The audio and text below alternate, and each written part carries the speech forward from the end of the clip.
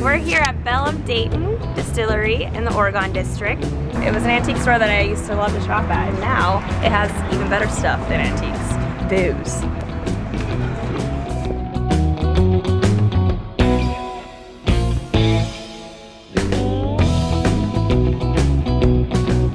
I'm Mike, I'm one of the owners of the Belle of Dayton Distillery. That's my brother Tim and my brother Merv.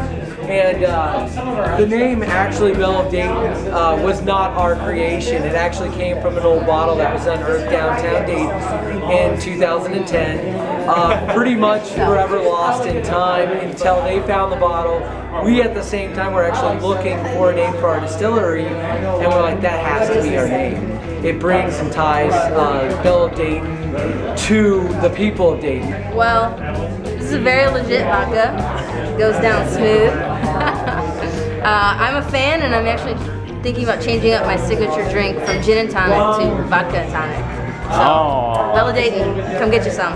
That's a wrap here at Belle of Dayton. Come check them out in the Oregon District.